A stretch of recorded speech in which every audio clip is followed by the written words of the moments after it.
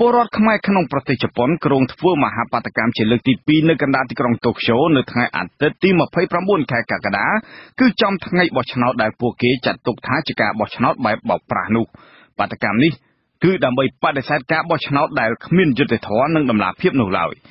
ជាងនេះទៅទៀតពួកគេអំពាវនាវឲ្យពលរដ្ឋខ្មែរនៅក្នុងប្រទេសជប៉ុនធ្វើយ៉ាងណានាំគ្នាទូរស័ព្ទទៅក្រុមគ្រួសារសាច់ញាតិនិងមិត្តភ័ក្តិកុំឲ្យទៅចូលរួមការបោះឆ្នោតនៅពេលខាងមុខជាដាច់ខាតកាលពីសប្តាហ៍កន្លងទៅនេះពលរដ្ឋខ្មែររាប់រយនាក់បាននាំគ្នាធ្វើបាតកម្មនៅមុខសួននៅក្នុងសួនហ៊ីប៊ីយ៉ាក្នុងទីក្រុងតូក្យូពួកគេបានទាមទារឲ្យជប៉ុនបញ្ឈប់ការផ្ដល់ជំនួយដល់ការបោះឆ្នោតនៅកម្ពុជាកុំទទួលស្គាល់ការបោះឆ្នោតដែលនឹងធ្វើឡើងនៅថ្ងៃទី29ខែកក្កដាខាងមុខកុំទទួលស្គាល់លទ្ធផលពីការបោះឆ្នោតនេះនិងទាមទារឲ្យជប៉ុនបិទទឹកដីការដល់មន្ត្រីពុករលួយនិងមន្ត្រីរំលោភសិទ្ធិមនុស្សរបស់កម្ពុជាកុំឲ្យចូលក្នុងប្រទេសជប៉ុនកាលពីថ្ងៃទី28ខែមិថុនាទីប្រឹក្សារបស់ស្ថានទូតជប៉ុនប្រចាំនៅកម្ពុជាលោក Hironori Suzuki បានប្រាប់អាស៊ីសេរីតាមសារអេឡិចត្រូនិកថាជំហររបស់រដ្ឋាភិបាលជប៉ុនគឺមិនផ្លាស់ប្ដូរនោះទេជុំវិញជំនួយដើម្បីកែតម្រង់ការបោះឆ្នោតនៅកម្ពុជាលោកបន្តថាជប៉ុនចាត់ទុកជំនួយទៅដល់ស្ថាប័នរៀបចំការបោះឆ្នោតនេះគឺជាជំនួយបច្ចេកទេសដែលមានភាពចាំបាច់ក្នុងការកែលម្អដំណើរការរៀបចំការបោះឆ្នោតនិងដើម្បីពង្រឹងលទ្ធិប្រជាធិបតេយ្យនៅកម្ពុជាក្នុងរយៈពេលយូរអង្វែងលោក Hironori Suzuki បន្តថាជប៉ុននៅតែយល់ថាការបោះឆ្នោតដែលឆ្លុះបញ្ចាំងពីឆន្ទៈរាស្ត្រពិតប្រាកដជាកិច្ចការសំខាន់សម្រាប់កម្ពុជាដែលត្រូវធ្វើហើយថាជប៉ុននៅតែតាមដានស្ថានភាពនយោបាយនៅកម្ពុជាយ៉ាងយកចិត្តទុកដាក់បានទៅពេលនេះយើងបានភ្ជាប់ប្រព័ន្ធ Skype ជាមួយនឹងលោកហៃវ៉ាណាដែលជាសកម្មជនគាំទ្រគណៈបកសង្គ្រោះជាតិមួយរូបនឹងជាអ្នករៀបចំធ្វើបាតកម្មនៅក្នុងដែលប្រឆាំងទៅនឹងដំណើរការបោះឆ្នោតនៅកម្ពុជាបាទជំរាបសួរលោកហៃវ៉ាណាបាទសូមជំរាបសួរលោកសារដាលោកហៃវ៉ាណាតើលោកមានប្រតិកម្មយ៉ាងណាដែរចំពោះចំហរបស់ជប៉ុនក្នុងការគាំទ្រដល់គណៈកម្មាធិការជាតិរៀបចំការបោះឆ្នោតហ្នឹងបាទចំពោះខ្ញុំដោយសារខ្ញុំបានរស់នៅក្នុងប្រទេសជប៉ុនជាយូរណាស់មកហើយហ្នឹងគឺខ្ញុំក៏អាចដឹងដែរថាជប៉ុនមានចំហយ៉ាងណាប៉ុន្តែថាខ្ញុំនៅតែមានជំនឿចិត្តថាជប៉ុននៅទីចុងក្រោយគេនឹងមានវិធានការទៅលើរដ្ឋាភិបាលមិនស្របច្បាប់របស់លោកហ៊ុនសែនអញ្ចឹងគឺខ្ញុំនៅតែមានជំនឿថាគេកំពុងតែគេហៅថារស់រានក្នុងការធ្វើយ៉ាងណាឲ្យមានការវិលថយក្រោយនៃវិបត្តិនយោបាយក្នុងប្រទេសកម្ពុជាប៉ុន្តែជាអកុសលដែលដូចដែលខ្ញុំបាននិយាយម្ដងហើយម្ដងទៀតគឺលោកហ៊ុនសែនគាត់មិនព្រមបទទុនអេយ៉ាបតដើម្បីឲ្យមានការដោះស្រាយវិបត្តិនយោបាយអញ្ចឹងជប៉ុនគេដូចដែលថ្ងៃ28ខែមិថុនាកន្លងទៅហ្នឹងសមាជិកសភាជប៉ុនហ្នឹងបានចោទសួរទៅរដ្ឋមន្ត្រីក្រសួងការបរទេសជប៉ុនហើយជប៉ុននៅតែបញ្ជាក់ចំហច្បាស់ការណាស់គឺគេចង់ឃើញការបោះឆ្នោតនៅប្រទេសកម្ពុជាប្រព្រឹត្តទៅដោយសេរីត្រឹមត្រូវនឹងយុត្តិធម៌ដែលឆ្លុះបញ្ចាំងពីឆន្ទៈប្រជាពលរដ្ឋចំណុចទាំងនេះគឺមានអត្ថន័យជ្រាលជ្រៅណាស់ហើយគេនៅតែបន្តធ្វើការនិយាយទៅកាន់រដ្ឋាភិបាលលោកហ៊ុនសែនឲ្យមានដំណោះស្រាយប៉ុន្តែក្នុងករណីបើសិនជាលោកហ៊ុនសែននៅតែមិនព្រមខ្ញុំគិតថានាទីចុងក្រោយជប៉ុននឹងមានចំហជាក់លាក់មួយនៅមុនថ្ងៃបោះឆ្នោតឬក៏ចំថ្ងៃបោះឆ្នោតតែម្ដងបាទលោកហៃវ៉ាណាប្រសិនបើការបោះឆ្នោតនៅកម្ពុជាធ្វើឡើងហើយជប៉ុនប្រកាសគាំទ្រលទ្ធផលនៃការបោះឆ្នោតឬមិនប្រកាសគាំទ្រហ្នឹងតើក្រុមរបស់លោកនឹងបន្តធ្វើយ៉ាងណាដែរបាទទី1ប្រសិនបើជប៉ុនមិនបញ្ចេញសកម្មភាពអ្វីទាំងអស់គាំទ្រក៏មិនគាំទ្របដិសេធក៏មិនបដិសេធយើងនឹងរៀបចំធ្វើបាតកម្មមួយទៀតដើម្បីប្រឆាំងការអញ្ជើញមកនៃលោកហ៊ុនសែនចូលរួមសន្និសីទមេគង្គជប៉ុនបាទសន្និសីទមេគង្គជប៉ុននេះនឹងធ្វើឡើងនៅខែ9អញ្ចឹងបើសិនបើការបោះឆ្នោតហើយនៅក្នុងខែ7ហ្នឹងជប៉ុននៅតែមិនព្រមចេញសេចក្តីថ្លែងការណ៍ណាមួយមិនទទួលស្គាល់រដ្ឋាភិបាលស្របច្បាប់ទេគឺយើងនឹងធ្វើបាតកម្មដើម្បីជំរុញឲ្យជប៉ុនកុំអនុញ្ញាតឲ្យលោកហ៊ុនសែនចូលមកប្រជុំមេគង្គជប៉ុននៅខែ9នេះជាដាច់ខាតបាទហើយយើងនឹងអំពាវនាវបន្តទៀតឲ្យប្រទេសហត្ថលេខីដែលជាប្រទេសហត្ថលេខីនៅក្នុងសន្ធិសញ្ញាសន្តិភាពទីក្រុងប៉ារីសឆ្នាំ1991នឹងឲ្យគាត់ធ្វើយ៉ាងណា đã sầm piệt từរដ្ឋាភិបាលខុសច្បាប់ដែលនឹងប្រសូតចេញពីការបោះឆ្នោតខ្លាំងៗហ្នឹងអញ្ចឹងនេះគឺជាគោលចំហរបស់ពួកយើងបាទលោកហើយវណ្ណាតើលោកទុកចិត្តដែរទេថាជប៉ុននឹងធ្វើតាមការទាមទាររបស់ក្រមប្រជាពលរដ្ឋខ្មែរទាំងហ្នឹងបាទទាំងឡាយដែលកំពុងដែលគ្រោងនឹងរៀបចំធ្វើនៅរយៈពេលមិនដល់មួយខែទៀតហ្នឹងបាទខ្ញុំមិនហ៊ាននិយាយអ្វីទេលើចំណុចហ្នឹងប៉ុន្តែខ្ញុំនៅតែជឿជាក់ថា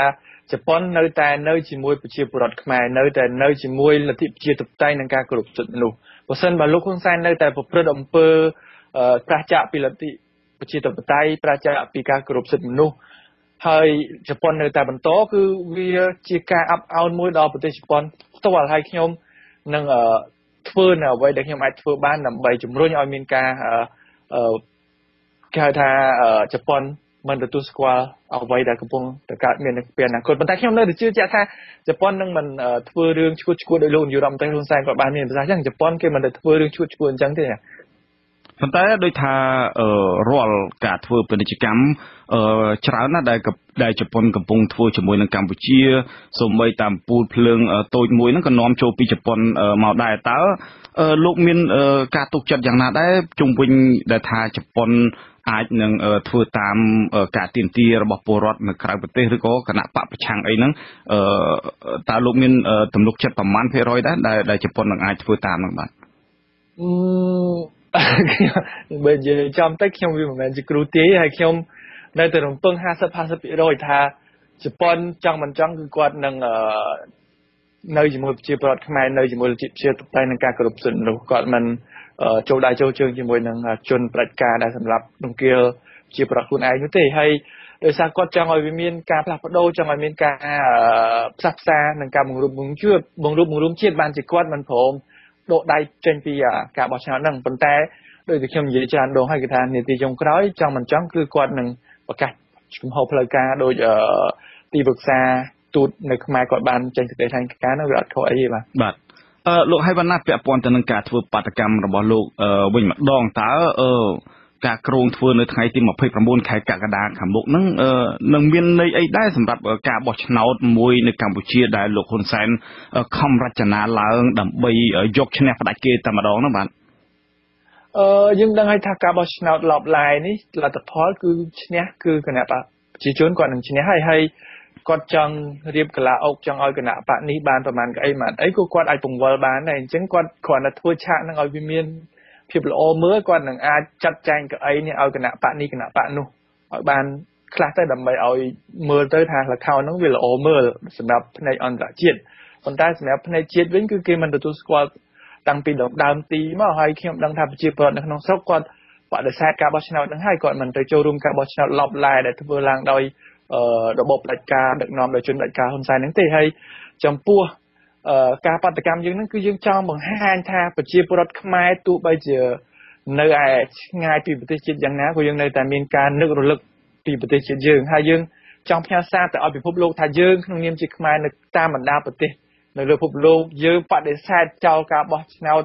ខ្លាំងៗដែលរៀបចំឡើងដោយជនផ្ដាច់ការហ្នឹងគឺយើងមិនទទួលស្គាល់ជាដាច់ខាតនេះគឺជាការទូងស្គរប្រាប់អន្តរជាតិហើយទី2យើងចង់អំពាវនាវឲ្យប្រជាពលរដ្ឋគ្រប់ទិសទីមិនថាគាត់ជាប្រជាពលរដ្ឋសាមញ្ញធម្មតាគ្រូបង្រៀនគ្រូពេទ្យមន្ត្រីរាជការឬក៏ប៉ូលីសធាននេះទេសូមគាត់ចូលរួមសហការគ្នាកុំទៅបោះឆ្នោតខ្លាំងៗហ្នឹងដើម្បីឲ្យអន្តរជាតិគេនៅជាមួយប្រជាពលរដ្ឋហើយទី3គឺយើងស្នើឲ្យបងប្អូនប្រជាពលរដ្ឋដែលកំពុងមានវត្តមាននៅក្នុងប្រទេសជប៉ុនឬក៏នៅឯបណ្ដាប្រទេសផ្សេងៗទៀតសូមមេត្តានិយាយទៅកាន់ក្រុមគូសាសាច់ញាតិមិត្តភ័ក្តិនឹងឲ្យគាត់កុំទៅបោះឆ្នោតខ្លាំងៗហ្នឹងបាទនេះគឺជាសារ3ដែលយើងចង់បង្ហាញហើយខ្ញុំសង្ឃឹមថាបងប្អូនយើងដែលគាត់កំពុងតែប្រើប្រាស់បណ្ដាញសង្គម Facebook ហ្នឹងគាត់ទទួលព័ត៌មានច្បាស់កាលណាគឺថាការបោះឆ្នោតហ្នឹងវាមិនមានភាពសេរីត្រឹមត្រូវនឹងយុត្តិធម៌ទេគឺការបោះឆ្នោតឡប់ឡាយអញ្ចឹងគាត់ត្រៀមខ្លួនមិនទៅចូលរួមការបោះឆ្នោតរួចទៅហើយបើគាត់ថាយើងចង់បន្តជំរុញបន្ថែមទៅឲ្យបងប្អូនប្រជាពលរដ្ឋមួយចំនួនដែលគាត់មិនមានបណ្ដាញសង្គមហ្នឹងយើងចង់ឲ្យគាត់និយាយតាមទូរស័ព្ទផ្ទាល់ហើយម្យ៉ាងមួយទៀតហ្នឹងគឺថាយើងចង់ឲ្យគ្រូបង្រៀនគ្រូពេទ្យប៉ូលីសធានហ្នឹងឲ្យគាត់សហការគ្នាបើមិនបើយើងសហការគ្នាពី100នាក់ឡើងទៅរបបលោកហ៊ុនសែនក៏មិនអាចធ្វើយើងទេសំខាន់បើមិនយើងទៅធ្វើម្នាក់ពីរនាក់គឺគេអាចនឹងគំរាមកំហែងយើងមិនរត់ថាបើមិនយើងទៅចាញ់គ្នាគឺយើងនឹងឈ្នះជនផ្ដាច់ការហើយសូមបន្ថែមមួយចំណុចទៀតពាក់ព័ន្ធទៅនឹងការបង្ខំឲ្យបងប្អូនប្រជាពលរដ្ឋស្បត់ថាមិន នឹងទៅបោះឆ្នោតហើយបោះឆ្នោតគណៈបកប្រជាជនទៀតខ្ញុំថាការស្បត់គឺវាត្រូវសម្ដែងនៃឆន្ទៈពិតរបស់ប្រជាពលរដ្ឋបើសិនជាក្រុមការគៀបសង្កត់របស់អ្នកកាន់អំណាចគឺខ្ញុំគិតថាទេវតាមិនបរាមុខចំពោះអ្នកដែលស្បត់តាមការគម្រាមកំហែងអញ្ចឹងខ្ញុំស្នើសុំឲ្យបងប្អូនប្រជាពលរដ្ឋដែលភ័យព្រួយទៅនឹងសាសនាហ្នឹងបាទភ័យព្រួយទៅនឹងការសម្បត់របស់ខ្លួនកុំភ័យសោះពីព្រោះការស្បត់ដែលស្ថិតក្រោមការគម្រាមកំហែងរបស់ជនផ្ដាច់ការវាមិនអាចយកជាការបានទេបាទលោកហៃវណ្ណាពាក់ព័ន្ធទៅនឹងការធ្វើបាតកម្រងធ្វើបាតកម្មរបស់លោកនៅថ្ងៃទី29ខែកក្កដាខាងមុខនឹងតើធ្វើឡើងនៅក្នុងសួនហ៊ីប៊ីយ៉ាក្បែរក្រសួងការបរទេសជប៉ុនដដែលឬក៏នឹងធ្វើនៅកន្លែងផ្សេងទេបាទដែលយើងកម្រងធ្វើហ្នឹងគឺធ្វើនៅទីតាំងថ្មីដែលយើងឲ្យឈ្មោះថាSibakoen Niyu Sang Gochi គឺយើងអាចនិយាយបានថា Sibakoen 23 Gochi ឬក៏យើងហៅ Gathering Plaza ដែលវាមានចម្ងាយប្រហែលជា23នាទីបើសិនយើងដើរពី Hibiya មកប៉ុន្តែនៅពេលដែលជិតដល់កម្មវិធីនឹងផ្ទាល់គឺយើងនឹងចាត់ក្រុមការងារយើងដើម្បីផ្សព្វផ្សាយអំពីការធ្វើដំណើរមកចូលរួមនឹងបាទពីកន្លែងហ្នឹងយើងអាចចាប់ផ្ដើមពីម៉ោង9ដល់ម៉ោង5ល្ងាចគឺយើងអាចដាក់ speaker យើងអាចមាន stage មានអីដើម្បីនិយាយស្រែកនៅអ្វីដែលយើងចង់ធ្វើបានដោយសេរីមិនដូច Hibiya ថ្ងៃមុនគឺដោយសារយើងត្រូវតែថែរក្សាភាពស្ងៀមស្ងាត់របៀបរៀបរយកុំឲ្យរំខានដល់អ្នកមកលេងសួនផ្សេងទៀតគឺយើងអាចបាននិយាយអីទេអញ្ចឹងម្ដងនេះគឺយើងអាចផ្ដល់សារអ្វីបានតាមចិត្តដែលយើងចង់បានបាទហើយរំពឹងថាមានមនុស្សប្រមាណអ្នកដែរនៅលើក្រោយនេះបាទបាទកាលពីមុនហ្នឹងគឺយើងទទួលបានជោគជ័យមែនទែនយើងបានមនុស្សជាង 1000 នាក់អញ្ចឹងការដែលយើងក្រុងធ្វើនេះគឺយើងសង្ឃឹមថាយ៉ាងហោចណាស់ក៏បានជាង 1000 នាក់ដោយលើកមុនដែរហើយវាអាចនឹងឈានទៅដល់គុណនឹង2អញ្ចឹងវាអាចនឹងជាង 2000 នាក់បាទកាលពីការធ្វើបាតកម្មលើកមុនលោកបានដាក់ញត្តិទៅក្រសួងការបរទេសដែរមិនអញ្ចឹងបាទហើយតើរហូតមកទល់ពេលនេះក្រសួងការបរទេសមានការឆ្លើយតបអីយ៉ាងណាដែរជុំវិញញត្តិដែលក្រមប្រជាពលរដ្ឋខ្មែរដាក់ទៅឲ្យហ្នឹងបាទជាទូទៅគឺជប៉ុនគាត់ធ្វើការស្កាត់ស្ងៀមគាត់មិនដែលឆ្លើយតបអ្វីជាដុំកំភួនទេប៉ុន្តែដោយឡែកម្ដងនេះគឺយើងមានអ្នកគ្រប់គ្រងញត្តិហ្នឹងរហូតដល់ 1200 ម្នាក់អញ្ចឹងហើយកាលពីថ្ងៃទី28ខែមិថុនាកន្លងទៅហ្នឹងដែលសមាជិកប្រសិទ្ធិជប៉ុនឈ្មោះលោកFujita លោក Fujita ហ្នឹងគាត់បានសួរទៅរដ្ឋមន្ត្រីក្រសួងការបរទេសជប៉ុនអំពីបញ្ហានយោបាយក្នុងប្រទេសកម្ពុជាហើយគាត់ក៏បានលើកឡើងពីចំណុចដែលយើងធ្វើបាតកម្មមានគ្នាជាង 1000 នាក់មានការដាក់ញត្តិអីហ្នឹងតើគាត់បានទទួលសារអស់ហ្នឹងហើយដែរឬក៏អត់លោករដ្ឋមន្ត្រីក្រសួងការបរទេសជប៉ុនគាត់បានឆ្លើយហើយគាត់ថាគាត់បានទទួលហើយគាត់បានអាននៅចំណុចដែលយើងបានស្នើសុំហ្នឹងហើយគាត់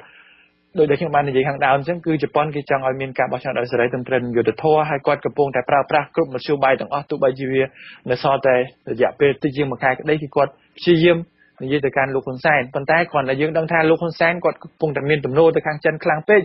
អញ្ចឹងជប៉ុននិយាយអីទៅគាត់ស្ដាប់ដែរដូចចិត្តតាក់លើក្បាលទីអញ្ចឹងហើយចង់ខ្ញុំនៅតែនិយាយថាជប៉ុននឹងចេញសេចក្តីថ្លែងការណ៍ឬក៏សម្រេចនៅនាទីចុងក្រោយបាទលោកហៃវណ្ណាបាតកម្មនៅពេលខាងមុខនឹងអាចមានក្រុមតំណាងរាស្ត្រពីខាងគណៈបកប្រឆាំងរបស់ជប៉ុនឬក៏តំណាងរាស្ត្របកប្រឆាំងរបស់គណៈបកសង្គ្រោះជាតិនឹងចូលរួមធ្វើបាតកម្មជាមួយក្រុមរបស់លោកដែរទេបាទព័ត៌មានដែលយើងទទួលបានឥឡូវហ្នឹងគឺថាអនុប្រធានរបស់គណៈបកសង្គ្រោះជាតិគឺលោកជំទាវមួសុខួរនឹងអញ្ជើញមកចូលរួមបាតកម្មនឹងប៉ុន្តែចំពោះសមាជិកសភាឬក៏សមាជិកព្រឹទ្ធសភានៃប្រទេសជប៉ុនដែលគាត់នឹងអញ្ជើញមកឬក៏អត់យើងអត់ទាន់បានដឹងទេហើយយើងនឹងធ្វើការស្នើអញ្ជើញគាត់ឲ្យមកចូលរួមបើសិនបើអាចបាទក៏ប៉ុន្តែមានក្រុមសង្គមស៊ីវិលនៅក្នុងប្រទេសជប៉ុនដែរទេអាចនឹងចូលរួមជាមួយក្រុមលោកដែរទេនៅពេលនោះបាទចំណុចនឹងដែរគឺខ្ញុំនឹងពិភាក្សាជាមួយនឹងក្រុមការងារយើងហើយនឹងយើងអញ្ជើញពួកគាត់ឲ្យមកចូលរួមហើយនៅថ្ងៃទី9ថ្ងៃអាទិត្យសូមទោសបាទថ្ងៃទី8ថ្ងៃអាទិត្យខែកក្កដាហ្នឹងគឺមានអង្គការសង្គមស៊ីវិលមួយគេនឹងធ្វើសិក្ខាសាលាស្ដីពីវិបត្តិនយោបាយក្នុងប្រទេសកម្ពុជាហើយខ្ញុំក៏នឹងទៅចូលរួមដែរគ្រាន់តែជាភ្ញៀវធម្មតាទេហើយខ្ញុំនឹងជាឱកាសហ្នឹងដើម្បីនិយាយទៅកាន់ពួកគាត់ហើយយើងនឹងធ្វើលិខិតអញ្ជើញផ្លូវការមួយដើម្បីគាត់អញ្ជើញមកចូលរួមក្នុងបាតកម្មដែលយើងគ្រោងធ្វើនៅថ្ងៃបោះឆ្នោតឡប់ឡាយហ្នឹងតែម្ដងបាទសូមអរគុណច្រើនលោកហៃវណ្ណាដែលបានចំណាយពេលជាមួយនឹងវិទ្យុអាស៊ីសេរីនៅពេលនេះបាទសូមអរគុណលោកសារ៉ាបាទអាស៊ីសេរី បានលោកនៅនឹងជាទីមេត្រីលោកទាបាញ់រដ្ឋមន្ត្រីក្រសួងការពារជាតិនៅថ្ងៃសៅរ៍ទី30ខែមិថុនានេះបានផ្ទេរតំណែង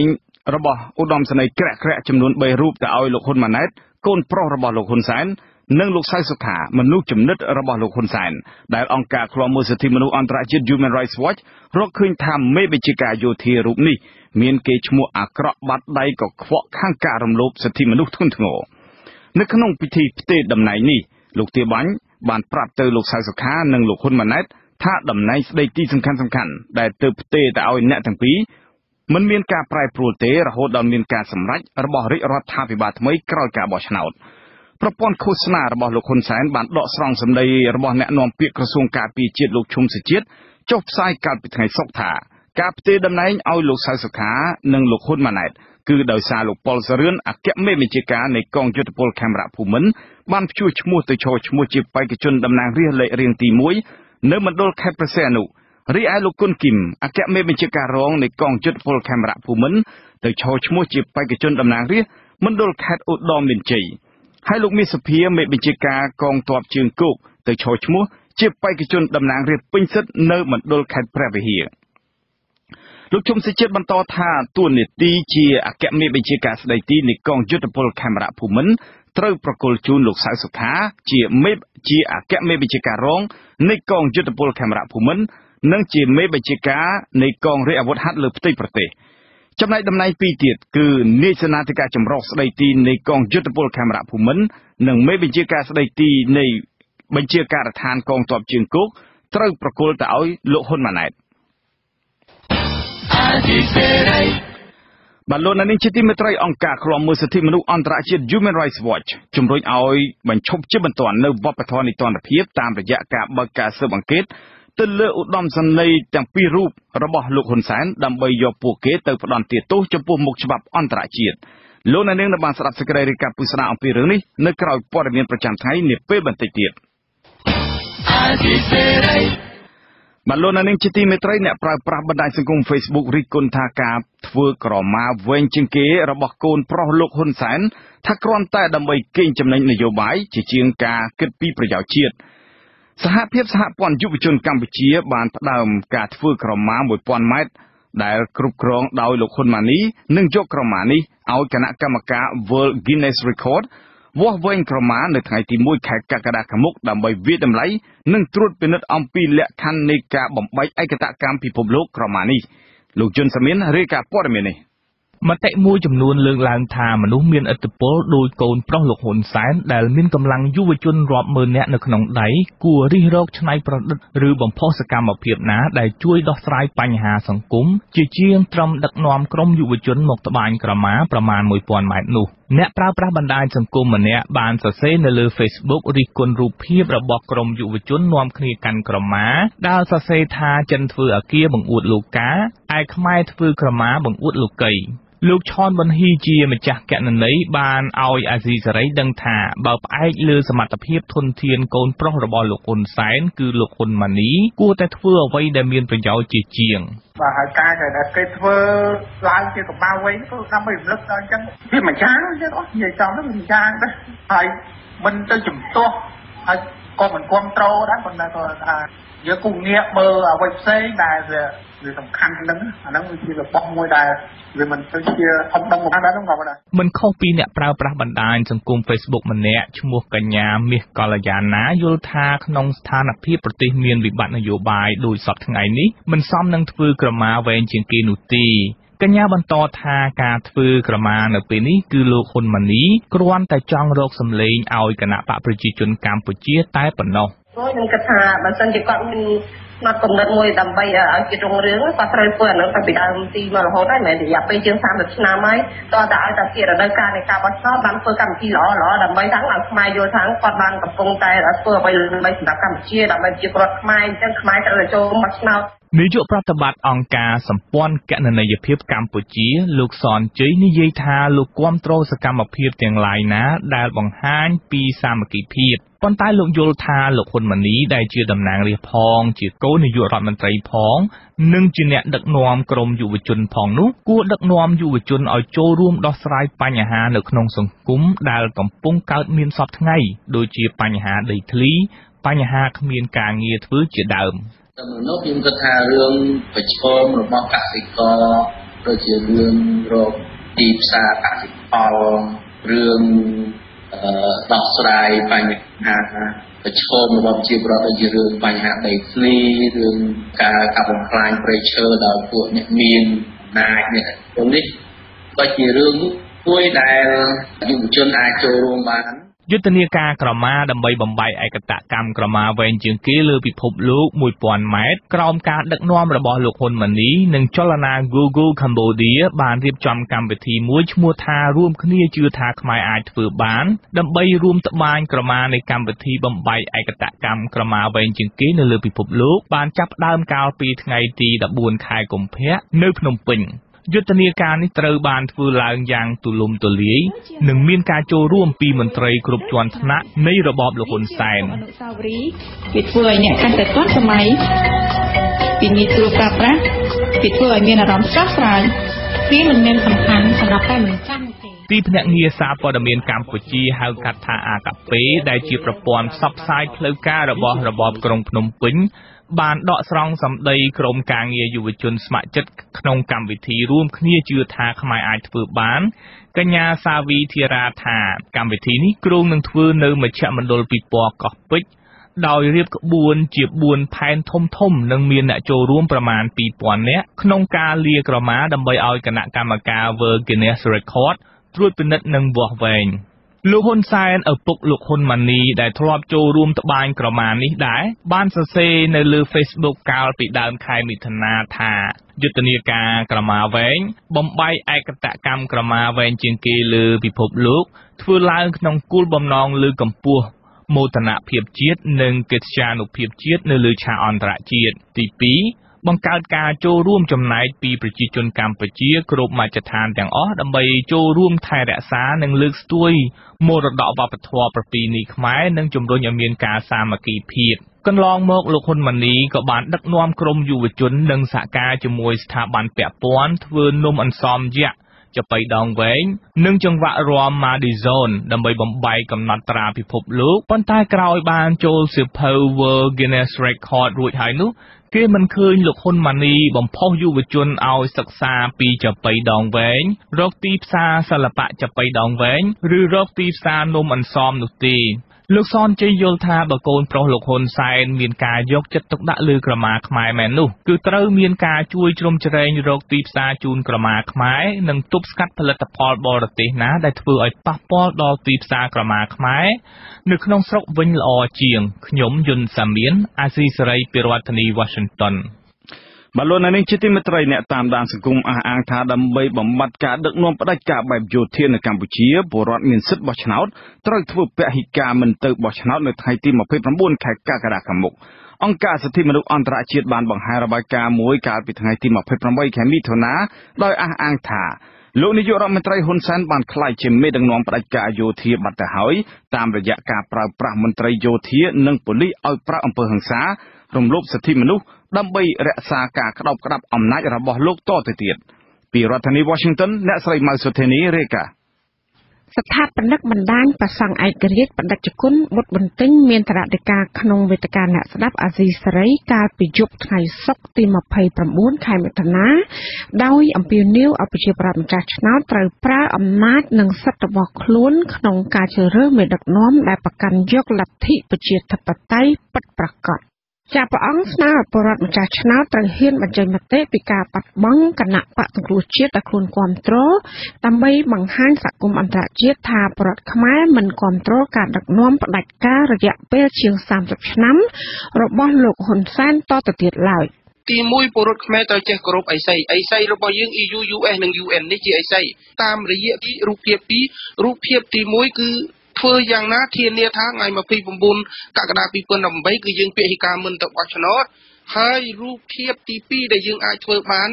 យើងត្រូវរក្សានឹងឈាមទឹកចិត្តជាអ្នកប្រជាធិបតេយ្យការពារអ្នកប្រជាធិបតេយ្យដូចគ្នាសូមកុំឆក់ឱកាសកុំធ្វើជាជនឱកាសនិយមពេលអ្នកប្រជាធិបតេយ្យរងគ្រោះនឹងគ្នាបង្កើតបកនិងជាបន្តបង្អាប់អ្នកប្រជាធិបតេយ្យអសមត្ថភាពហើយមួយទៀតគឺយើងធ្វើដំណើរក្នុងវិថីប្រជាធិបតេយ្យរឹងមាំមួយដែលអាចធានាបានថាពលរដ្ឋអាចប្រើប្រាស់សិទ្ធិរបស់ពួកគាត់បានហើយថ្ងៃ29កក្កដានេះចាំបាច់ត្រូវហ៊ានស្រែកថាគណៈបកខ្ញុំនៅណាតើគណៈបកសង្គ្រោះជាតិខ្ញុំនៅណាហើយបើថាយើងខ្លាចពេកអាត្មាអោយជាវិធីទី1គឺថាកវិតចោលអាបានបោះឆ្នោតមិនដឹងលេខប៉ុន្មានទេមិនដឹងលេខការិយាល័យលេខប៉ុន្មានទេគឺថ្ងៃបោះឆ្នោតថ្ងៃដើររោការិយាល័យបោះឆ្នោតផងដើររោបកផងបដិជនបុត្របន្ទិញមានសង្កេតការបន្ថែមថាបរដ្ឋខ្មែរទូទៅបានដឹងការពិតអំពីបញ្ហារំលោភសិទ្ធិមនុស្សការប្រើអំពើហិង្សាការបាញ់សម្លាប់របស់នាយឧត្តមសេនីយ៍មេបញ្ជាការយោធានិងកងរាជអាវុធហត្ថទាំងនោះហើយដែលបានអនុវត្តតាមបទបញ្ជារបស់លោកហ៊ុនសែនក៏ប៉ុន្តែគ្មាននរណាហ៊ានចេញមុខប្រឆាំងឡើយព្រះអង្គថាអ្នកដែលហ៊ាននិយាយការពិតដូចជាលោកបណ្ឌិតកែមលីត្រូវបានឃាតករបាញ់សម្លាប់ទាំងកណ្ដាលថ្ងៃត្រង់កាលពីថ្ងៃទី10ខែកក្កដាឆ្នាំ2016ជាប្រជាប្រដ្ឋម្នាក់ដែលសុំមិនបញ្ចេញឈ្មោះបានលើកឡើងថាសូម្បីតែនិយាយជាមួយអធិស្រីក៏ត្រូវរងការគំរាមកំហែងផងដែរ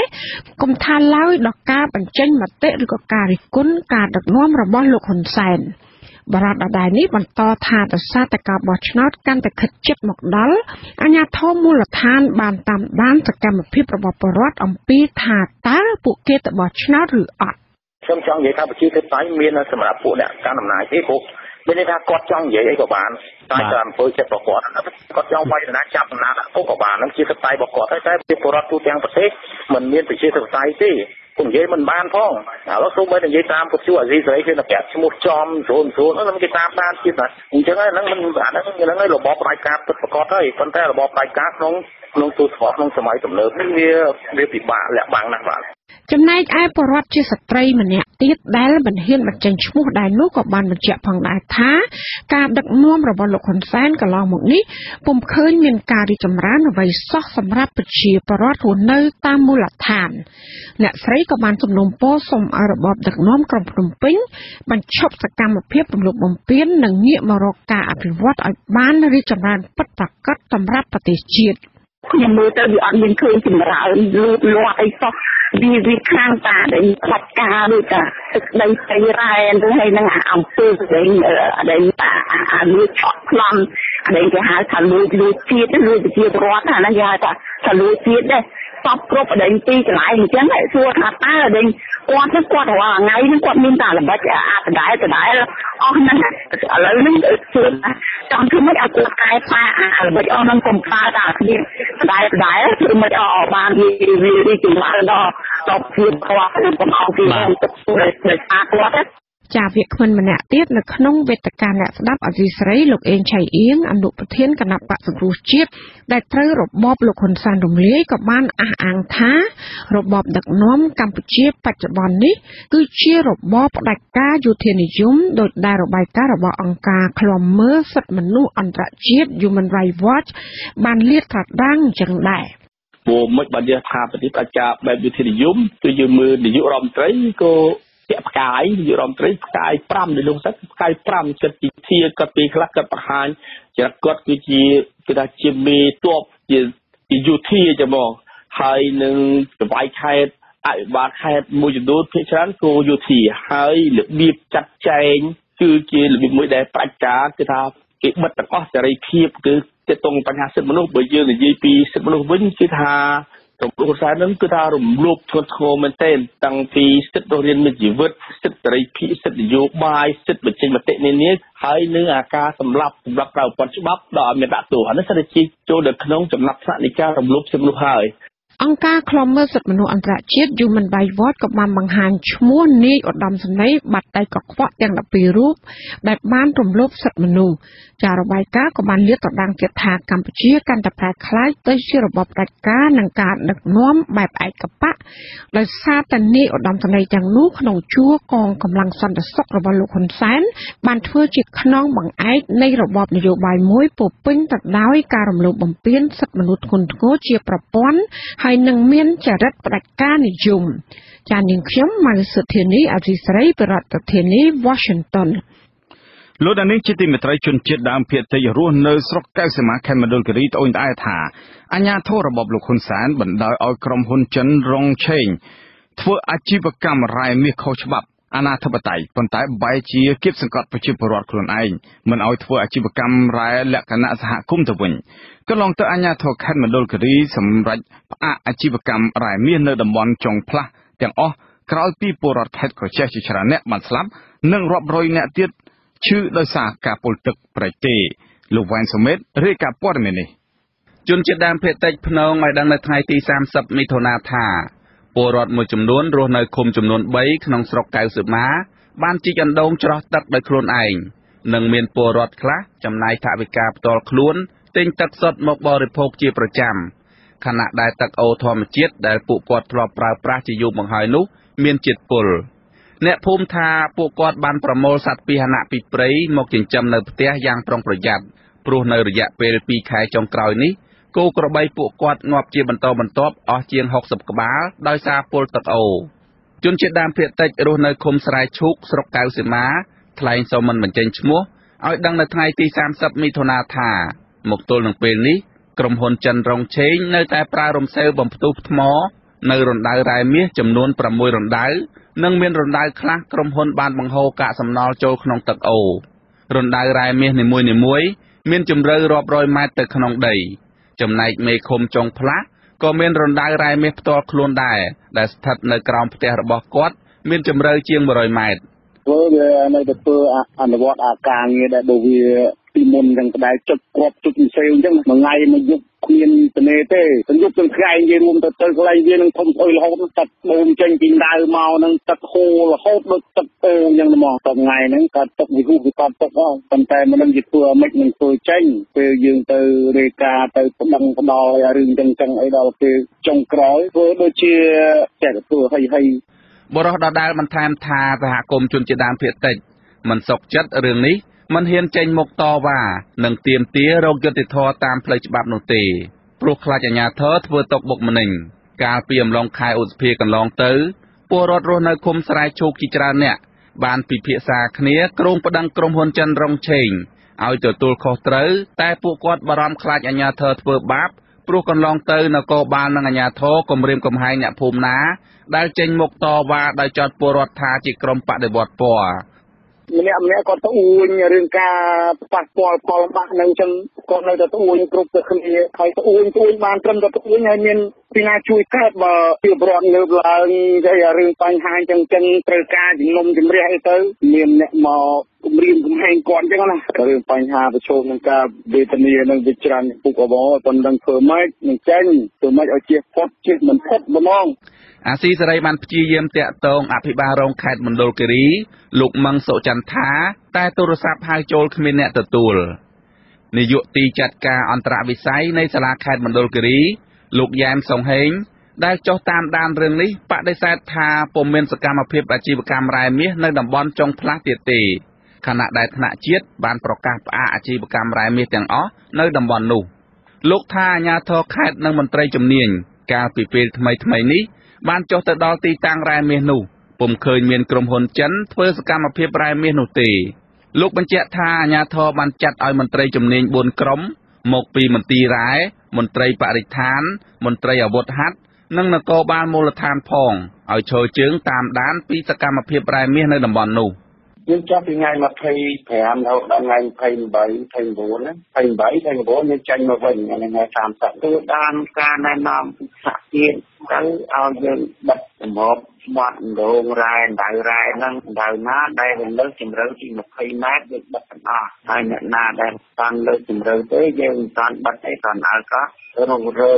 ហើយនឹងស្ដារបរិស្ថានឡើងវិញអញ្ចឹងណាសមាជិកខេត្តមណ្ឌលគិរីកាលពីថ្ងៃទី1មិថុនារកឃើញក្រុមហ៊ុនចិនរងឆេងបានប្រើរំសេវជាតិផ្ទុះធ្វើអាជីវកម្មរ៉ែមាសមិនត្រឹមត្រូវតាមលក្ខណៈបច្ចេកទេសស្នងការខេត្តមណ្ឌលគិរីលោកឡាវសុខាបានប្រាប់កាសែតក្នុងស្រុកថារំសេវជាតិផ្ទុះជាង10តោនភាគច្រើនជារបស់ក្រុមហ៊ុនរងឆេងស្តុកទុកក្នុងឃ្លាំងសុវត្ថិភាពនិងត្រៀមទុកប្រើប្រាស់បំផ្ទុះថ្មក្នុងរណ្ដៅ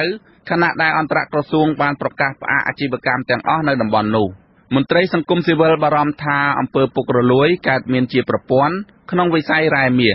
អាជ្ញាធរអាចនឹងជួបឧបសគ្គក្នុងការស្វែងរកដំណោះស្រាយបញ្ហានេះ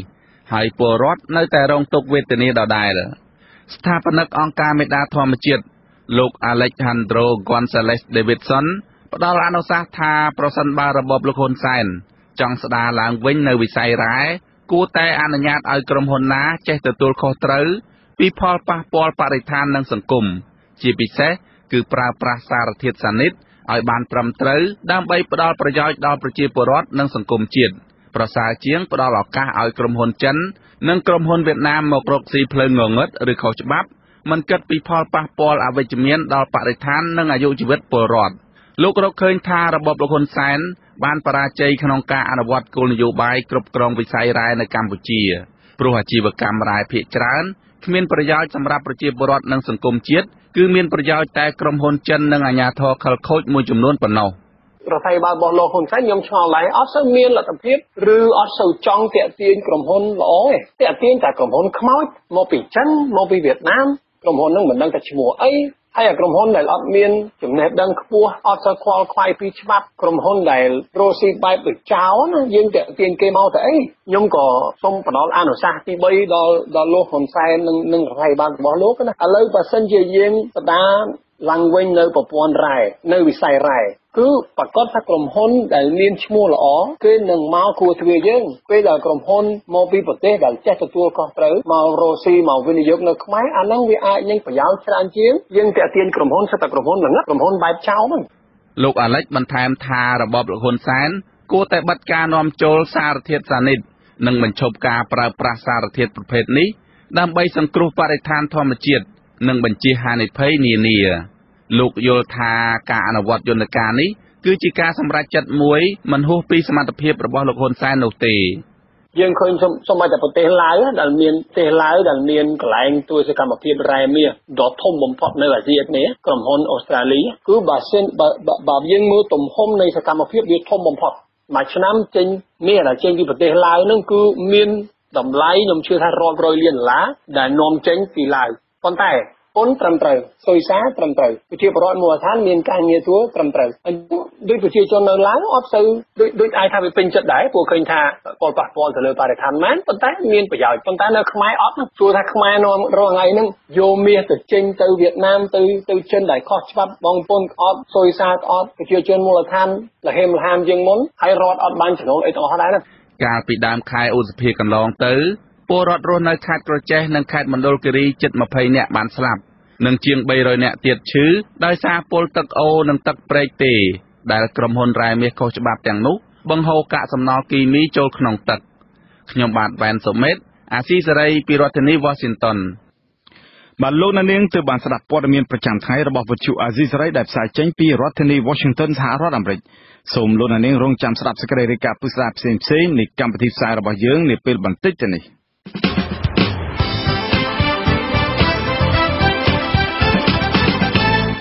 បាទលោកនាងជាទីមេត្រីនៅក្នុងការផ្សាយរបស់យើងជាបន្តទៅទៀតនេះយើងខ្ញុំមានសេចក្តីរាយការណ៍ពិស្ដាស្ដីអំពីអង្គការឃ្លាំមើលសិទ្ធិមនុស្សអន្តរជាតិជំរុញឲ្យកម្ពុជាបើកការស៊ើបអង្កេតឧត្តមសេនីយ៍បាតដៃកខ្វក់ចំនួន12រូបរបស់លោកហ៊ុនសែនសូមលោកនាងរងចាំស្ដាប់សេចក្តីរាយការណ៍ពិស្ដាទាំងនេះជាបន្តទៅទៀតដោយមេត្រី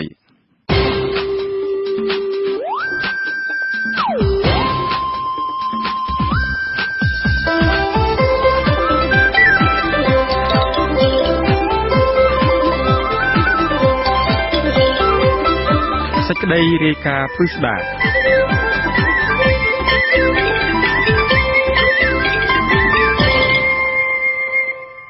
ត្តក្រសួងការពារជាតិបានច្រានចោលទាំងស្រុងចំពោះការចាប់ប្រកាន់របស់អង្គការឃ្លាំមើលសិទ្ធិមនុស្សអន្តរជាតិ Human Rights Watch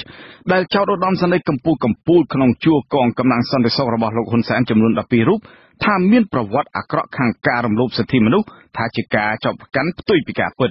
លោកមានរិទ្ធរាយការណ៍ព័ត៌មាននេះបុគ្គលមានបាតដៃកខ្វក់12រូបរបស់កម្ពុជាគឺជាឈ្មោះថ្មីដែលអង្គការឃ្លាំមើលសិទ្ធិមនុស្សអន្តរជាតិប្រសិទ្ធនាមឲ្យនាយឧត្តមសេនីយ៍ក្រាក់និងជាមនុស្សចំណិតរបស់លោកនាយករដ្ឋមន្ត្រីហ៊ុនសែនអង្គការនេះរកឃើញថានាយឧត្តមសេនីយ៍ក្រាក់ទាំង12រូបនេះសុទ្ធតែជាបុគ្គលដែលជាប់ជំពាក់វគ្គវិននៅក្នុងអំពើរំលោភសិទ្ធិមនុស្សធ្ងន់ធ្ងរឧក្រិដ្ឋកម្មសង្គ្រាមឧក្រិដ្ឋកម្មប្រឆាំងមនុស្សជាតិដែលពួកគេបានប្រព្រឹត្តចាប់តាំងពីទសវត្សរ៍ទី70រហូតមកទល់ពេលបច្ចុប្បន្ននេះបុគ្គលមានបាតដៃកខ្វក់12រូបរបស់កម្ពុជានេះនៅពុំទាន់មាននៅឡើយទេឈ្មោះកូនប្រុសទាំង3នាក់របស់លោកនាយករដ្ឋមន្ត្រីហ៊ុនសែនរួមមានកូនប្រុសទី1គឺឧត្តមសេនីយ៍ឯកផ្កាយមាស3ហ៊ុនម៉ាណែតនាយរងសេនាធិការចម្រុះនៃកងយោធពលខេមរៈភូមិន្ទនិងជាមេបញ្ជាការរងកងទ័ពជើងគោកកូនប្រុសទី2ឧត្តមសេនីយ៍ឯកផ្កាយមាស3ហ៊ុនម៉ាណិតអគ្គនាយកនៃអគ្គនាយកដ្ឋានស្រាវជ្រាវចារកិច្ចនៃក្រសួងការពារជាតិនិងកូនប្រុសទី3គឺវរៈសេនីយ៍ឯកហ៊ុនម៉ាណីដែលជានាយទាហានការពារផ្ទាល់នៃបញ្ជាការដ្ឋានកងអង្គរៈរបស់លោកនាយករដ្ឋមន្ត្រីហ៊ុនសែនរបាយការណ៍កម្រាស់223ទំព័ររបស់អង្គការសិទ្ធិមនុស្សអន្តរជាតិ Human Rights Watch ទើបនឹងចេញផ្សាយនៅថ្ងៃទី28មិថុនានេះចង្អុលបង្ហាញថានាយឧត្តមសេនីយ៍របស់លោកហ៊ុនសែនល្បីនៅលើឆាកអន្តរជាតិថាមានបាតដៃប្រឡាក់ឈាមទាំងនោះរួមមានទី1នាយឧត្តមសេនីយ៍ផ្កាយមាស4ប៉ុលសរឿនអគ្គមេបញ្ជាការនៃកងយោធពលខេមរៈភូមិន្ទទី2នាយឧត្តមសេនីយ៍ផ្កាយមាស4គុណគឹមអគ្គមេបញ្ជាការរងនៃកងយោធពលខេមរៈភូមិន្ទនិងជានាយសេនាធិការចម្រុះទី3នាយឧត្តមសេនីយ៍ផ្កាយមាស4សៅសុខាអគ្គមេបញ្ជាការរងនៃកងយោធពលខេមរៈភូមិន្ទនិងជាមេបញ្ជាការកងរាជអាវុធហត្ថលើផ្ទៃប្រទេសទី4នាយឧត្តមសេនីយ៍ផ្កាយមាស4នេតសវឿនអគ្គស្នងការនគរបាលជាតិទី5ឧត្តមសេនីយ៍ឯកផ្កាយមាស3ជាមនជាមេបញ្ជាការរងកងទ័ពជើងគោកនិងជាមេបញ្ជាការកងយុទ្ធភូមិភាគទី4ទី6ឧត្តមសេនីយ៍ឯកផ្កាយមាស3ប៊ុនសេងមេបញ្ជាការរងកងទ័ពជើងគោកនិងជាមេបញ្ជាការកងយុទ្ធភូមិភាគទី5ទី7ឧត្តមសេនីយ៍ឯកផ្កាយមាស3ជឿនសវណ្ណថាមេបញ្ជាការរងកងទ័ពជើងគោកនិងជាមេបញ្ជាការយុទ្ធភូមិភាគទី2ទី8ឧត្តមសេនីយ៍ឯកផ្កាយមាស3ចាប់ភក្តីនាយរងសេនាធិការចម្រុះនៃកងយោធពលខេមរៈភូមិន្ទនិងជាមេបញ្ជាការកងពលតូចទ័ពពិសេសឆ័ត្រយោង911ទី9ឧត្តមសេនីយ៍ឯកផ្កាយមាស3រតស្រៀងមេបញ្ជាការរងកងរាជអាវុធហត្ថលើផ្ទៃប្រទេសនិងជាមេបញ្ជាការកងរាជអាវុធហត្ថរាជធានីភ្នំពេញទី10នាយឧត្តមសេនីយ៍ផ្កាយមាស4សុកផលអគ្គស្នងការរងនគរបាលជាតិនិងជាអគ្គនាយកអន្តរប្រវេសន៍ទី11នាយឧត្តមសេនីយ៍ផ្កាយមាស4ម៉ាក់ជីតូអគ្គស្នងការរងនគរបាលជាតិនិងជាអគ្គលេខាធិការរងនៃអាជ្ញាធរជាតិប្រយុទ្ធប្រឆាំងគ្រឿងញៀននិងទី12នាយឧត្តមសេនីយ៍ផ្កាយមាស4ជួនសវណ្ណអគ្គស្នងការរងនគរបាលជាតិនិងជាស្នងការនគរបាលរាជធានីភ្នំពេញរបាយការណ៍ដដែលនេះរកឃើញថាភាគច្រើននៃនាយឧត្តមសេនីយ៍របស់លោកហ៊ុនសែនទាំង12នាក់នេះសុទ្ធតែបានជាប់ជំពាក់វគ្គវិននឹងការប្រើប្រាស់កម្លាំងមិនចាំបាច់ជ្រុលហួសហេតុដែលពេលខ្លះបណ្ដាលឲ្យស្លាប់ក្រុមអ្នកតវ៉ាអំពីការបោះឆ្នោតដែលមិនសេរីមិនត្រឹមត្រូវនិងមិនយុត្តិធម៌អំពីការរឹបអូសដីធ្លីការរំលោភសិទ្ធិការងារអំពីការទាមទារតវ៉ាដំឡើងប្រាក់ឈ្នួលជាដើមក្រៅពីនេះបុគ្គលទាំងនេះភាគច្រើនក៏ពាក់ព័ន្ធនឹងអំពើរំលោភបំពានដែលមិនមែនជារឿងនយោបាយប្រឆាំងនឹងពលរដ្ឋធម្មតាដូចជាការរឹបអូសដីធ្លីដោយរំលោភបំពានការសម្លាប់ការធ្វើទរណកម្មការឃុំឃាំងតាមអំពើចិត្តប្រព្រឹត្តតាំងពីសម័យខ្មែរក្រហមសម័យសាធារណរដ្ឋប្រជាមានិតកម្ពុជាសម័យរដ្ឋកម្ពុជាសម័យអ៊ុនតាក់សម័យរដ្ឋាភិបាលអន្តរកាលសម័យប្រជាណាចក្រកម្ពុជាទី2រួចបន្តរហូតមកទល់បច្ចុប្បន្នរបាយការណ៍ចង្អុលបង្ហាញថាឧត្តមសេនីយ៍2រូបដែលមានកំណត់ត្រាពីការរំលោភសិទ្ធិមនុស្សយូរជាងគេនៅកម្ពុជាគឺលោកប៉ុលសរឿននិងលោកគុណគឹមពលគឺតាំងពីសម័យខ្មែរក្រហមមកម្លេះបុគ្គលទាំងពីររូបនេះគឺជាសមាជិកនៃកងសន្តិសុខយោធាបកកុម្មុយនីសកម្ពុជារបស់ប៉ុលពតដែលកាលនោះលោកប៉ុលសរឿនហៅមុំវុនជាអនុលេខានៃសេនាធិការយុទ្ធភូមិភាគបូព៌ាដែលគ្រប់គ្រងលើមន្ទីរសន្តិសុខតំបន់ឈ្មោះស79ចំណែកឯលោកគុណគឹមជាប្រធានមន្ទីរសន្តិសុខស្រុកត្បូងឃ្មុំនៃតំបន់21ក្នុងសម័យសាធារណរដ្ឋប្រជាមានិតកម្ពុជាបុគ្គល10រូបក្នុងចំណោមឧត្តមសេនីយ៍ទាំង12រូបនេះមានជាប់ពាក់ព័ន្ធទៅនឹងការអនុវត្តគោលនយោបាយដាក់គុកនៅទូទាំងប្រទេសដោយគ្មានការចោទប្រកាន់ឬការជំនុំជម្រះ និងប្រព័ន្ធធ្វើទរណកម្មអ្នកជាប់ឃុំផ្នែកនយោបាយរាប់ពាន់នាក់ព្រមទាំងអំពើប្រយុទ្ធប្រឆាំងនឹងចលនាក្រុមអ្នកតស៊ូមិនមែនកុម្មុយនីសផ្សេងទៀតដែលគេស្គាល់ថាជារណសិរ្សរួបរวมកម្ពុជាដើម្បីឯករាជ្យអព្យាក្រឹតសន្តិភាពនិងកិច្ចសហប្រតិបត្តិការហៅកាត់ថាហ៊ុនស៊ិនប៉ិចជនជាប់ឃុំទាំងនោះភាគច្រើនបានស្លាប់ដោយសារការធ្វើបាបនិងស្ថានភាពឃុំឃាំងដ៏អាក្រក់ហួសប្រមាណទាំងនោះអំពើរំលោភបំពាននានាត្រូវក្រុមឧត្តមសេនីយ៍ទាំងនោះប្រព្រឹត្តឡើងដើម្បីបង្ក្រាបក្រុមអ្នកងើបតវ៉ាមិនពេញចិត្តទៅនឹងរបបសាធារណរដ្ឋប្រជាមានិតកម្ពុជាដែលមានវៀតណាមជាខ្នងបង្អែក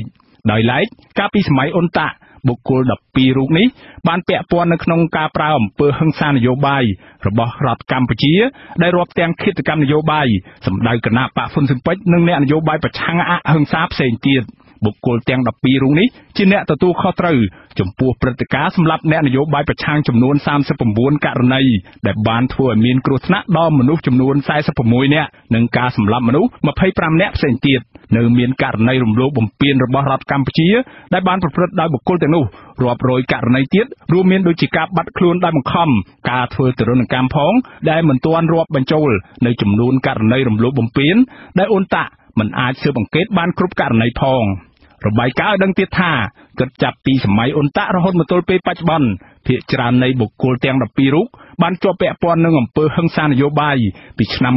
1993ដល់ឆ្នាំ1998ជាពិសេសគឺលោកគុនគីមលោកចាប់ភក្តីលោកជាមនលោកប៊ុនសេងលោកជឿនសវណ្ណថាលោកនេតសាវឿននិងលោកសៅសុខាភាគច្រើននៃបុគ្គលទាំងនេះបានដើរតួនាទីយ៉ាងសំខាន់នៅក្នុងការធ្វើរដ្ឋប្រហារបង្ហូរឈាមដឹកនាំដោយលោកហ៊ុនសែននៅថ្ងៃទី5ទី6ខែកក្កដាឆ្នាំ1997ប្រឆាំងនឹងព្រះអង្គម្ចាស់នរោត្តមរណរដ្ឋដែលជានាយករដ្ឋមន្ត្រីទី1និងគណៈបកហ៊ុនស៊ិនប៉ិចរបស់ព្រះអង្គរដ្ឋប្រហារនេះបានសម្លាប់សមាជិកដែលមានភក្តីភាពបំផុតចំពោះគណៈបករាជានិយមចំនួនជាង100នាក់ខណៈនៅក្នុងហេតុការណ៍នោះមានមនុស្សរាប់សិបនាក់ត្រូវបានគេប្រហារជីវិតភ្លាមព្រមទាំងករណីឃាតកម្មនិងបាត់ខ្លួនក្រោយរដ្ឋប្រហារក្រោយសម័យរដ្ឋប្រហារគណៈបកកណ្ដាលអំណាចបន្តត្រួតត្រានិងកាន់អំណាចតាមរយៈការរៀបចំដំណើរការបោះឆ្នោតបែបคล้ายៗជាបន្តបន្ទាប់នៅឆ្នាំ2003 2008និងឆ្នាំ2013បុគ្គលទាំង12រូបនោះគឺជាអ្នកនៅពីក្រោយការសម្លាប់ក្រៅប្រព័ន្ធតុលាការចាប់ខ្លួនការវាយដំការយាយីរំខាននិងការបំផិតបំភ័យមកលើក្រុមអ្នកតវ៉ាឬក្រុមអ្នករិះគន់របបលោកហ៊ុនសែនជាច្រើនអ្នកដូចជាអ្នកនយោបាយគណៈបកប្រឆាំងបុគ្គលសិទ្ធិមនុស្សសកម្មជនការងារសកម្មជនដីធ្លីបរិស្ថានអ្នកកាសែតអ្នកសរសេរប្លុកនិងមនុស្សមួយចំនួនផ្សេងទៀតដែលបញ្ចេញទស្សនៈតាមប្រព័ន្ធអនឡាញជាដើមអង្គការឃ្លាំមើលសិទ្ធិមនុស្សអន្តរជាតិ Human Rights Watch គូបញ្ជាក់ដោយត្រង់ថាលោកនាយករដ្ឋមន្ត្រីហ៊ុនសែននិងគណៈបកប្រជាជនកម្ពុជាបានទទួលផលប្រយោជន៍ជាច្រើនពីការគាំទ្រយ៉ាងច្បាស់កឡែតឥតសង្ស័យពីក្រុមមន្ត្រីក្នុងជួរកងទ័ពកងរាជអាវុធហត្ថនិងនគរបាលទាំង12រូបនេះដើម្បីកម្ចាត់ចោលនៅរាល់សមាជិកប្រឆាំងនិងរំលាយគណៈបកប្រឆាំងធំជាងគេមួយយ៉ាងមានប្រសិទ្ធភាពក្នុងគោលបំណងដើម្បីធានាឲ្យបាននៅជ័យជំនះរួចជាស្រេចនៅក្នុងការបោះឆ្នោតជាតិខែកក្កដាឆ្នាំ2018ខាងមុខនេះលោក Brett Adams នាយកប្រតិបត្តិទទួលបន្ទុកតំបន់អាស៊ីនៃអង្គការឃ្លាំមើលសិទ្ធិមនុស្សអន្តរជាតិ Human Rights Watch មានប្រសាសន៍នៅក្នុងសេចក្តីប្រកាសព័ត៌មានចេញផ្សាយកាលពីថ្ងៃទី28មិថុនានេះថាកាលពីប្រមាណឆ្នាំកន្លងទៅនេះលោកហ៊ុនសែនបានបង្កើតក្រុមមន្ត្រីសន្តិសុខស្នូលដ៏សាហាវឃោរឃៅមួយក្រុមសម្រាប់អនុវត្តបទបញ្ជារបស់គាត់លោកថាក្រុមឧត្តមសេនីយ៍កម្ពុជាទាំងនេះបានបង្ហាញឲ្យឃើញយ៉ាងច្បាស់ជាបណ្ដាហើយតាមរយៈយុទ្ធនាការដោយចំហគាំទ្រលោកនាយករដ្ឋមន្ត្រីហ៊ុនសែននៅមុនការបោះឆ្នោតជាតិខែកក្កដាមកដល់ដូចជាពួកគេពាក់ព័ន្ធទៅនឹងការបង្ក្រាបអ្នកកាសែតអ្នកនយោបាយប្រឆាំងនិងអ្នកតវ៉ាប្រឆាំងរបបលោកហ៊ុនសែនជាដើម Well, I think it's going to be terribly embarrassing for Hun Sen. I expect a very strong and negative reaction. Hun Sen will do what he always does. លោកហ៊ុនសែននឹងទទួលរងនៅភាពអាម៉ាស់ជាទីបំផុតដោយសារតែរបាយការណ៍នេះខ្ញុំរំពឹងថានឹងទទួលបាននៅប្រតិកម្មជាអវិជ្ជមានខ្លាំងក្លាដោយដែលលោកហ៊ុនសែនធ្លាប់បានធ្វើកាលពីពេលអតីតកាលលោកហ៊ុនសែនត្រូវតែហ៊ានប្រឈមនឹងការពិតពីព្រោះថាអ្នកដែលដឹងការពិតទាំងអស់នោះគឺជាប្រជាពលរដ្ឋខ្មែរខ្លួនឯង ពលរដ្ឋខ្មែរទាំងអស់ដឹងច្បាស់ណាស់ថាបុគ្គលទាំងអស់នោះជានរណាបើទោះបីជាពួកគេមិនដឹងលម្អិតអំពីអ្នកទាំងអស់នោះក៏ដោយក៏ប៉ុន្តែពួកគេប្រកាសជាដឹងច្បាស់ណាស់ថាអ្នកណាជាអ្នកដឹកនាំប្រទេសឆ្ពោះទៅរកប្រព័ន្ធបែបផ្ដាច់ការពួកគេដឹងច្បាស់ណាស់ថាអ្នកណាជាអ្នកភ្ជុំកំភ្លើងតម្រង់មករកពួកគេដឹងច្បាស់ណាស់ថាអ្នកណាជាអ្នកលួចលុយជាតិរបស់ពួកគេក៏នឹងដាក់ជាចម្ងល់ដែរថាហេតុអ្វីបានជាក្រុមនៃឧត្តមសេនីយ៍ទាំងអស់នេះមានទ្រព្យសម្បត្តិអីក៏សម្បើមយ៉ាងនេះហេតុអ្វីបានជាពួកគេមានទ្រព្យសម្បត្តិសម្បូរហូរហៀម្លេះបើពួកគេគ្រាន់តែធ្វើជាមន្ត្រីយោធានគរបាលឬកងរាជអាវុធហត្ថពេញមួយជីវិតយុវវ័យរបស់ពួកគេនោះតើប្រាក់ខែរដ្ឋអាចឲ្យពួកគេមានគេហដ្ឋានស្ដុកស្ដំរថយន្តទំនើបនិងមានប្រាក់តម្កល់នៅធនាគារបរទេសដែរឬទាំងអស់នេះគឺជាសំណួរដែលរបាយការណ៍នេះចោទសួរហើយខ្ញុំគិតថាវាអាស្រ័យទៅលើលោកហ៊ុនសែនខ្លួនឯងនិងរបបរបស់លោកខ្លួនឯងត្រូវតែផ្ដល់នៅចម្លើយដល់សំណួរទាំងអស់នេះ That's a question that I think this report raises and it's up to Hun Sen and the Cambodian government to answer that question នាយឧត្តមសេនីយ៍ផ្កាយមាស4សុកផលអគ្គស្នងការរងនគរបាលជាតិនិងជាអគ្គនាយកអន្តរប្រវេសន៍ដែលមានឈ្មោះនៅក្នុងចំណោមឧត្តមសេនីយ៍បាត់ដៃកខ្វក់ទាំង12រូបនៅក្នុងរបាយការណ៍អង្គការ Human Rights Watch នេះបានព្យាយាមបដិសេធមិនផ្ដល់ចម្លើយឲ្យអាស៊ីសេរីដោយលោករុញឲ្យទៅតាក់ទងមន្ត្រីនាំពាក្យរបស់លោកគឺលោកកែវ៉ាន់ថនដែលទូរស័ព្ទរបស់លោកមិនអាចតាក់ទងបានទោះជាយ៉ាងណាក៏ដោយលោកសុកផលបានឆ្លើយដោយខ្លីយ៉ាងដូចនេះថាបើគឺមិនអាស៊ីសេរីនោះដាក់អីដាក់ទៅណាចាលោកឲ្យទៅបើទៅសួរអ្នកនាំពាក្យខ្ញុំនៅឯដំកែបន្ថនទៅហើយខ្មែរដែរចេះគិតជាខ្មែរខ្លះទៅវិញឲ្យឆ្ងល់ដែរបានហើយខ្ញុំនិយាយចូលបាទចំណែកឯអ្នកនាំពាក្យក្រសួងការពារជាតិលោកឈុំសុជាតិបដិសេធមិនធ្វើអត្ថាធិប្បាយផ្ទាល់មាត់ទេជុំវិញករណីនេះដោយសារតែលោកជាប់រវល់ខ្ញុំប្រកាន់ទៅតាមអ្វីដែលប្រកាសព័ត៌មាននោះហើយបាទព័ត៌មាននៅក្នុងការវិភាគប្រកាសក៏មិនណាខ្ញុំចូលរវល់ធ្វើមីទីងក្នុងកងទ័ពនៅបាត់ដំបងនេះ5លោកច្រើនយ៉ាងដែរបាទសេចក្តីថ្លែងការណ៍របស់ក្រសួងការពារជាតិចុះថ្ងៃទី28ខែមិថុនាប្រកាសចរានចោលទាំងស្រុងនិងមិនទទួលយកដាច់ខាតចំពោះការចោទប្រកាន់នៅក្នុងរបាយការណ៍អង្គការឃ្លាំមើលសិទ្ធិមនុស្សអន្តរជាតិ Human Rights Watch នេះដែលក្រសួងចាត់ទុកដោយប្រើពាក្យពេចន៍ធ្ងន់ធ្ងរថាជារបាយការណ៍ប្រឌិតបែបឈួតលីលាមានបង្កប់ឧបាយកលពឹសពុលនិងធ្វើឡើងតាមអំពើចិត្តក្នុងគោលបំណងញុះញង់ចោទប្រកាន់ដោយគ្មានមូលដ្ឋាននិងមិនសមហេតុផលមកលើមន្ត្រីជាន់ខ្ពស់ទាំង12រូបនៃកងកម្លាំងប្រដាប់អាវុធនេះក្រសួងការពារជាតិបានហៅទង្វើរបស់អង្គការឃ្លាំមើលសិទ្ធិមនុស្សអន្តរជាតិនេះថាគឺជាការរំលោភបំពានម្ដងហើយម្ដងទៀតមកលើអធិបតេយ្យឯករាជ្យភាពនិងនីតិរដ្ឋរបស់កម្ពុជាដើម្បីបម្រើនយោបាយទុច្ចរិតរបស់ជនបរទេសមួយចំនួននិងក្រុមអ្នកនយោបាយក្បត់ជាតិដែលបានប៉ុនប៉ងបង្កើតបដិវត្តពណ៌និងបំផ្លិចបំផ្លាញដល់សន្តិភាពនិងសេចក្តីសុខរបស់ប្រជាពលរដ្ឋខ្មែរអាស៊ីសេរីក៏បានព្យាយាមសុំប្រតិកម្មពីឧត្តមសេនីយ៍ដែលមានឈ្មោះដទៃទៀតនៅក្នុងរបាយការណ៍នេះតែទូរស័ព្ទរបស់ពួកលោកមិនអាចតាក់ទងបានយ៉ាងណាក៏ដោយលោក Brett Adams បញ្ជាក់ថាដោយសារតែមានការជាប់ជំពាក់វគ្គវិនរបស់ឧត្តមសេនីយ៍ទាំង12រូបនេះទៅនឹងអំពើរំលោភសិទ្ធិមនុស្សធ្ងន់ធ្ងរជាប្រព័ន្ធនេះរបាយការណ៍នេះនឹងក្លាយជាកំណត់ត្រានិងឯកសារដាក់បន្ទុកបន្ថែមទៀតចំពោះអ្នកទាំងនោះដែលអាចធ្វើឲ្យសំណុំរឿងបទឧក្រិដ្ឋរបស់ពួកគេត្រូវបានតុលាការព្រហ្មទណ្ឌអន្តរជាតិ ICC យកទៅពិចារណាកាត់ទោសនៅថ្ងៃណាមួយនាពេលអនាគតជាក់ជាមិនខាន Well, they could be. If you look at the Rome Statute, which is the law for the International Criminal Court, the crimes they have committed fit within it. And not only do the crimes fit, but the failure of the government fits within it too. ប្រសិនបើគេពិនិត្យមើលលក្ខន្តិកៈទីក្រុងរ៉ូមដែលជាច្បាប់របស់តុលាការព្រហ្មទណ្ឌអន្តរជាតិរាល់បទឧក្រិដ្ឋកម្មនានាដែលក្រុមនាយឧត្តមសេនីយ៍ទាំងអស់នោះបានប្រព្រឹត្តគឺពិតជាបានចែងនៅក្នុងនោះហើយមិនត្រឹមតែប៉ុណ្ណោះការខកខានរបស់រដ្ឋាភិបាលក្នុងការមិនកាត់ទោសដល់ក្រុមបុគ្គលទាំងនោះឲ្យមកទទួលខុសត្រូវតាមផ្លូវច្បាប់ក៏រាប់បញ្ចូលជាបទល្មើសនោះដែរពីព្រោះថាតុលាការព្រហ្មទណ្ឌអន្តរជាតិនឹងកោះហៅរដ្ឋាភិបាលទាំងឡាយណាដែលមានចេតនាឬមិនមានបំណងយកអ្នកដែលប្រព្រឹត្តអំពើឧក្រិដ្ឋកម្មទាំងនោះមកទទួលខុសត្រូវ The Criminal Court requires a government to be unable or unwilling to hold perpetrators accountable. លោក Brett Adams ថារបបលោកហ៊ុនសែនបានសម្ដែងឲ្យគេឯងឃើញយ៉ាងច្បាស់ថាខ្លួនមិនអាចហើយមិនមានបំណងដើម្បីធ្វើដូច្នេះឡើយលោកថាគេអាចមើលឃើញថាគ្មានមន្ត្រីណាម្នាក់នៃក្រុមឧត្តមសេនីយ៍ទាំងនោះត្រូវបានគេកោះហៅឲ្យចេញមកទទួលខុសត្រូវនោះឡើយបើទោះបីជាភស្តុតាងបានបង្ហាញយ៉ាងច្បាស់កឡែត 100% ក៏ដោយជាក់ស្ដែងដោយករណីរដ្ឋប្រហារឆ្នាំ1997ជាដើម លោកបន្តថាបើទោះបីជាលោកមិនគិតថាពួកគេនឹងត្រូវបានតុលាការអន្តរជាតិនេះក៏ហៅនាពេលឆាប់ខាងមុខក៏ដោយក៏ប៉ុន្តែលោករំពឹងថានៅថ្ងៃណាមួយតុលាការព្រហ្មទណ្ឌអន្តរជាតិនឹងមកគោះទ្វារផ្ទះលោកនាយករដ្ឋមន្ត្រីហ៊ុនសែននិងមន្ត្រីបរិវាររបស់លោកទាំងនោះដើម្បីយកអ្នកទាំងនោះមកកាត់ទោសតាមផ្លូវច្បាប់បាទមន្ត្រីស៊ើបអង្កេតជាន់ខ្ពស់នៃអង្គការលីកាដូលោកអមសមាតយល់ថាអង្គការ Human Rights Watch ប្រហែលជាមានមូលដ្ឋាននិងមានការស្រាវជ្រាវច្បាស់លាស់ទើបបានជាអង្គការនេះហ៊ានបញ្ចេញរបាយការណ៍នេះបាទលោកអមសមាតគូបញ្ជាក់បន្ថែមថាអង្គការលីកាដូរបស់លោកនឹងយករបាយការណ៍នេះមកធ្វើការពិនិត្យសិក្សានិងស្រាវជ្រាវបន្ថែមជុំវិញបញ្ហានៃការរំលោភសិទ្ធិមនុស្សផ្សេងៗទៀតនៅក្នុងប្រទេសកម្ពុជាអ្នកវិភាគនយោបាយលោកបណ្ឌិតមាសនេះមើលឃើញថារៀងរាល់ករណីនៃអំពើឧក្រិដ្ឋកម្មឬការបង្កឲ្យមានអំពើហិង្សាផ្សេងៗចាំបាច់ត្រូវតែមានការស៊ើបអង្កេតមិនថាតែនៅក្នុងប្រទេសកម្ពុជាឬនៅក្នុងប្រទេសណាមួយនោះទេ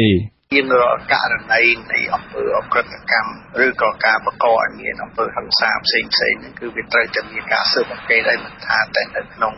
ប្រទេសកម្ពុជាឬក្នុងប្រទេសណាដែរបាទអញ្ចឹងសំខាន់បំផុតគឺថាតើក្រោយពីរបាយការណ៍នឹងចេញហើយបើសិនជារបាយការណ៍នឹងវាជារបាយការណ៍មួយដែល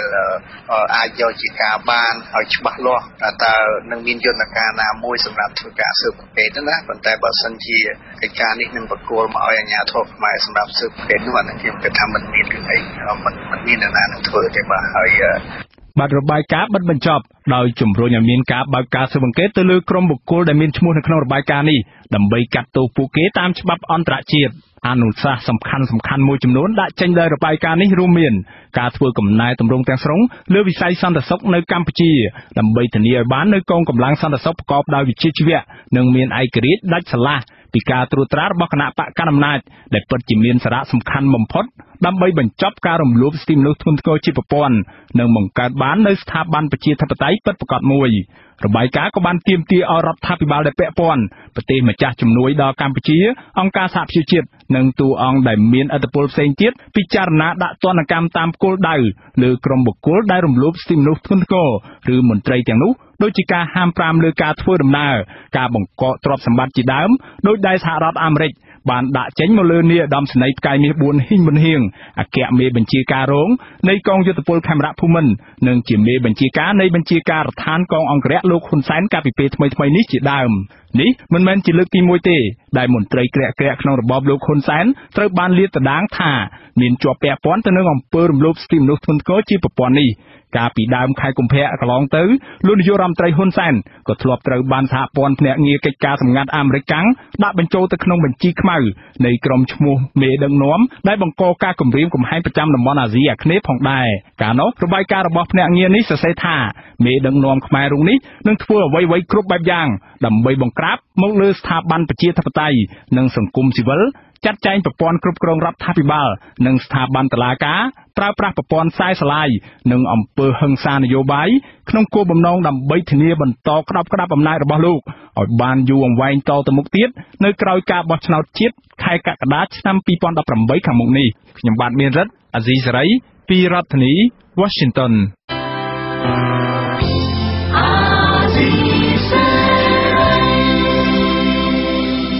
ជាបន្តទៅទៀតខ្ញុំបាទតាំងសារ៉ាដាសូមជូនព័ត៌មានបញ្ចប់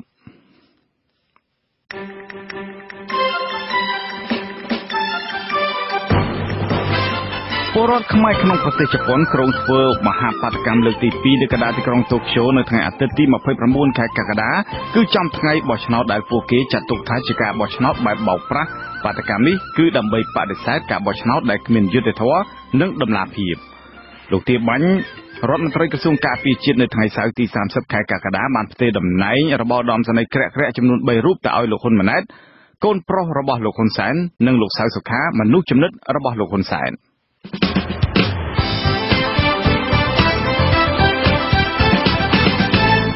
លោកនាងកញ្ញាប្រិយមិត្តអ្នកស្ដាប់ជាទីមេត្រីកម្មវិធីផ្សាយរយៈពេល1ម៉ោងរបស់វិទ្យុអាស៊ីសេរីជាភាសាខ្មែរនៅពេលនេះចាប់ត្រឹមតែប៉ុណ្ណេះខ្ញុំបាទតាំងសារ៉ាដាព្រមទាំងក្រុមការងារទាំងអស់នៃវិទ្យុអាស៊ីសេរីសូមអរគុណនិងសូមជម្រាបលា